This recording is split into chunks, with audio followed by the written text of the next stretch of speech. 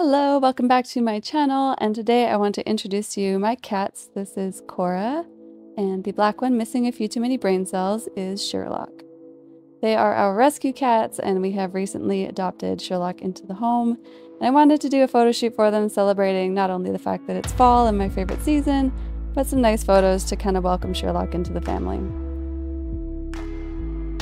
So at first I just foraged around the yard, basically looking for leaves and plants and everything else, stuff that, as far as I knew, wasn't poisonous to the cats. And then I put a table and a octobox in the living room, basically, and jankily set up a little bit of a bounce card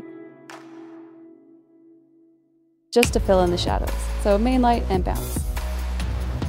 Then, if you've watched my previous video with Kit with long exposures on location, long exposure portraits, I borrowed some beautiful props from Kit, who was our model in that video, and basically created this tiny little set that hopefully I could get like some nice photos of. I am not great at set decoration, it's not really my superpower, but I did my best with the stuff and the skills and the props available to me. I thought the red berries at the front would be a nice way to kind of like bring the eyes towards the center.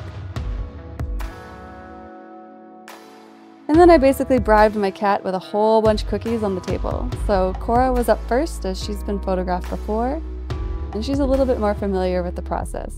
So at first what I do is I just stick cookies everywhere, and I basically give her a week's worth of cookies in about 10 minutes. It's kind of a lot, but that's okay.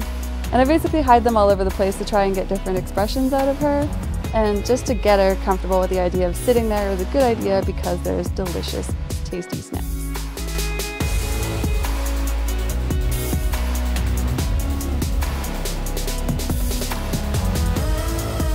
My next secret weapon, if I want her to look at me, is basically a stick with feathers on it.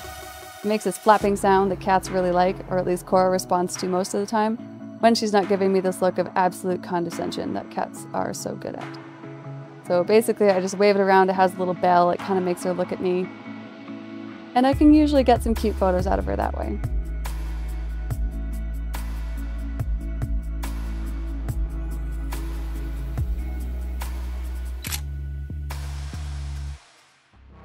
Next up was Sherlock. He's a little bit more of a shy boy. He doesn't have as much experience in front of the camera as Quora, so we made the session really short. Same thing, I put treats and cookies everywhere for him, which he's not quite as food motivated as Quora, but for the right cookie, he'll do the job.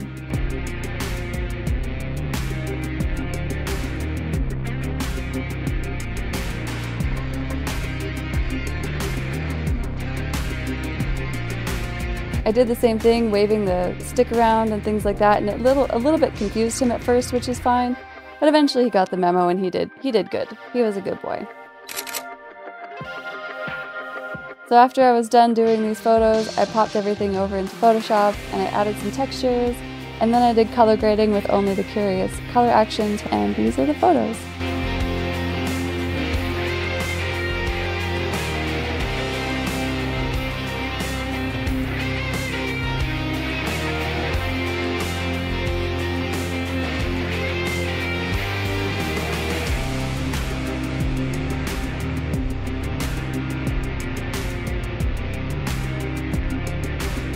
Thank you so much for watching. I hope you have a great day and have an awesome fall season.